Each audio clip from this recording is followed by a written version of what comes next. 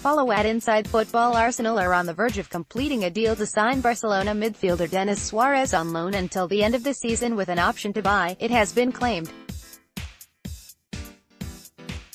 Suarez has been Arsenal's top target all month, but negotiations with Barcelona have been long and difficult and have involved a lot of brinkmanship.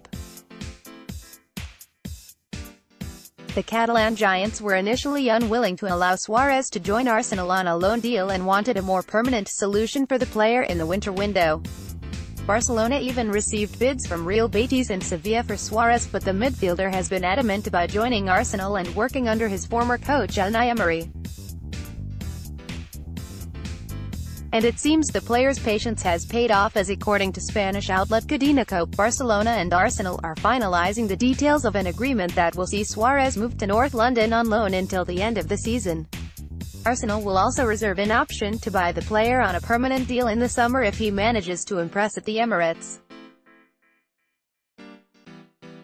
Suarez will sign a new contract with Barcelona until 2021 before departing for Arsenal in order to protect his value for the Catalan giants if he returns to his parent club. Arsenal are also working on signing inter-winger Ivan Perisic, but for the moment it seems Emery will have at least one addition to his squad by Thursday night in the form of Suarez.